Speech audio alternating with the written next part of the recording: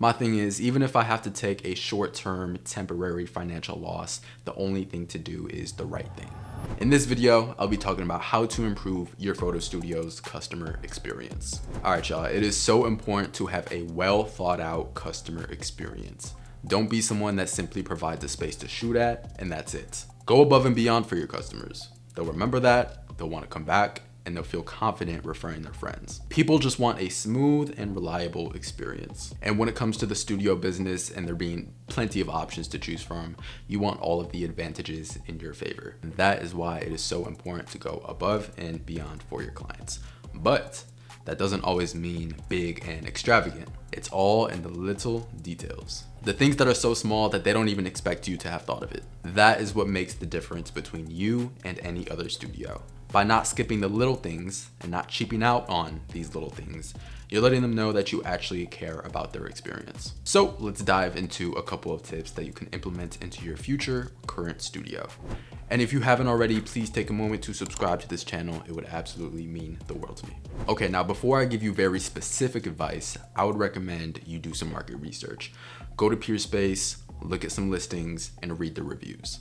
Anything that their customers are complaining about, make sure you take care of. Anything that their customers speak highly about, make sure you have those as well. Go through different listings, read reviews, and just get a sense of what your ideal customer is looking for. Also, talk to some of your creative peers, such as directors, photographers, models, fashion designers, music artists, and ask them what they're looking for when they go to book a studio. All right, now the biggest piece of advice that I can give, I'm just gonna give it to you straight off the bat, and that is to be as human as possible with your interactions. State your rules and fees far in advance so that they're aware and they don't have any surprises. If they're running, 10 minutes late because of something important they had to take care of, honor them that time at the end of their booking. And in exchange, just ask them to leave you, a nice review. If for whatever reason they had an honestly really bad experience working at your studio, for whatever reason, offer them a discount on their next booking, or even go as far as refunding them. My thing is, even if I have to take a short-term temporary financial loss, the only thing to do is the right thing.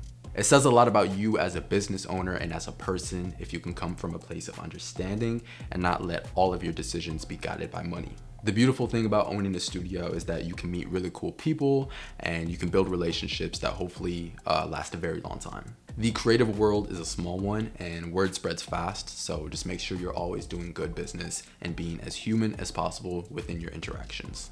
All right, next, kind of going off of the last one, is make sure your photos accurately represent your space. Give people a 360-degree view of what it actually looks like. That way there are no surprises once they actually get there. You can use, a wide angle lens to make sure you're capturing the full essence of the space, but don't be using something like a, 10mm lens that makes the space look gigantic when in reality it's actually not. What I like to do is have photos with the house lights on and then also photos with the house lights off and the production lights on. That way you can show them what the space actually looks like in different scenarios. If you have multiple sets in your studio, don't show just the sets. You want to zoom out and show the entire layout of your space. Don't be catfishing your potential clients.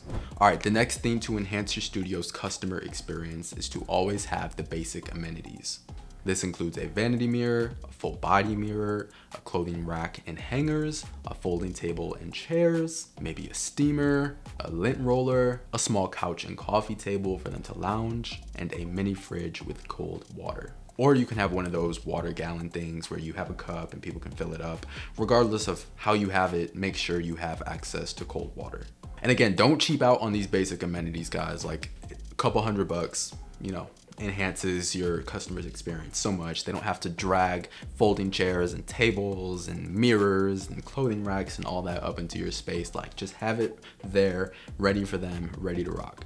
All right, this next one is like super important to me, and that is to take it a step beyond and make your bathroom look nice. I'm telling y'all, take some time and money and put some love into it. Just think about when you go to a restaurant, like whether the bathroom is nice or not kind of determines how you feel about that restaurant. So just think of having a nice restroom as the cherry on top to an already beautiful space. Most photo studios do not have nice bathrooms whatsoever. So again, this is another competitive advantage that you can easily have.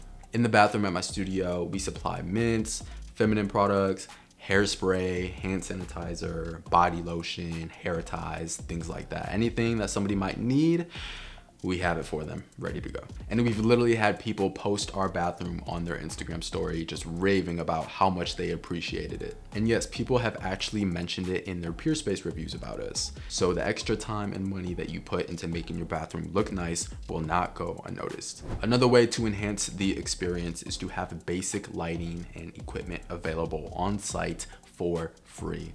I know that might sound crazy, but I'm telling y'all, you don't have to go crazy. Just have a couple of, constant LED lights, maybe a couple of photography strobes, some C-stands, sandbags, reflectors, V-flats. Just choose a couple of things. Again, you don't have to go crazy right off the bat. This is not required to open a photo studio. You can always, add to it as time goes on, and you can reinvest your profits to have more equipment, and you can charge for your equipment, which I'll get into after this.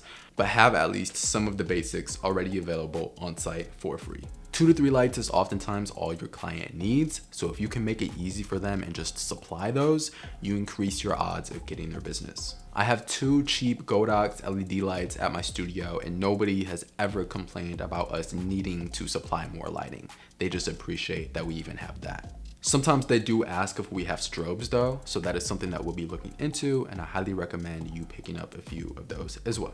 All right, next is having a nice selection of paid premium add-ons. These can include more powerful lights, lens filters, a fog machine, seamless backdrops, and services such as behind the scenes coverage, photography packages, and music video packages.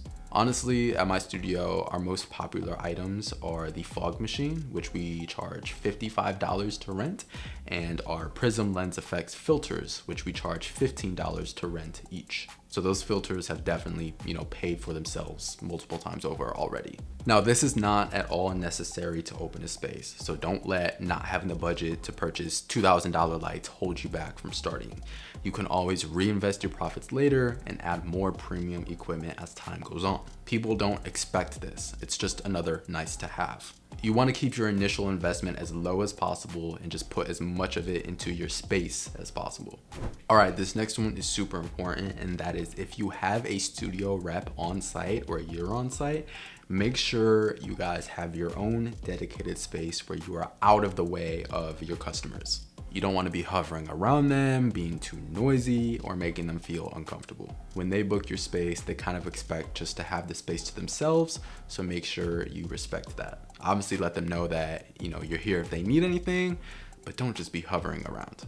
All right, if you already have a space, these next few things are kind of hard to change, so hopefully you already have a few of them. But if you're looking to, start your first studio or another studio, here are some things that you need to consider. You want to make sure you have easy parking, easy access, 24/7 elevator access, maybe a freight elevator, air conditioning, it's in a safe area, natural light if your vibe requires it, and just make sure it feels good. Feel the vibes out. If something doesn't feel right, or the building you're in just doesn't feel right, just get in tune with that and make sure you're choosing a location that feels safe, welcoming, and inspirational for whoever might be in there. All right, this one is the most simple, but one of the most important, and that is to keep your space clean and well maintained. You want to make sure that each customer has a consistent experience. So you want to figure out your system for making sure your studio is clean and maintained, whether that's you going back and forth between bookings, or you hire somebody to come in during, before, or after bookings. Just make sure that your space is always consistent and everybody that pays their money to be there has a good time. If I were to leave you with anything, aside from this, it would be to actually take some time to write and design what you want your ideal customer experience to look like. And that includes before, during, and after. Before their booking, after they book your space, what happens? Do you send them a nice welcome message? You send them a liability waiver? You send them the rules and fees and hey, here's my number if you need anything? And what about during? Do you have a location rep on site? Is your bathroom clean? Do you have basic amenities?